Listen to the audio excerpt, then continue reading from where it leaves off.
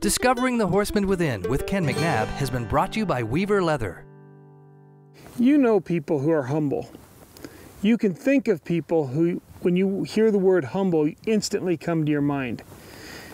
Humility is having an accurate opinion of yourself. In other words, you don't think too much of yourself. You don't think too highly of yourself. It's not meaning that you have poor self-esteem. Poor self-esteem and humility don't go hand in hand. In fact, frequently poor self-esteem and arrogance go hand in hand.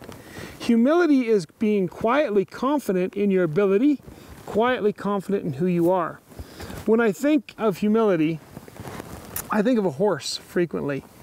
There's actually almost nothing on earth more humble than a horse. This horse is way faster than I am, way stronger than I am, way more powerful than I am.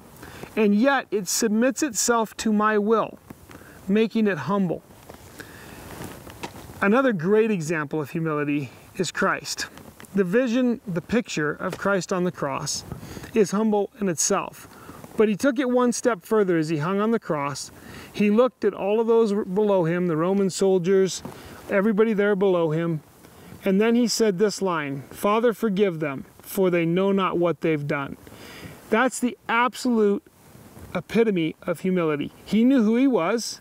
He knew what he was doing for the entire world. And yet at that moment in time, he chose to ask God's forgiveness for everybody for the sins that they would commit out of humility. He didn't say, "Look at the injustice that's been served to me. Look how I've been treated. I'm better than this." No, he said, actually, I know who I am. And because I know who I am, I choose to ask for your forgiveness. That's humility.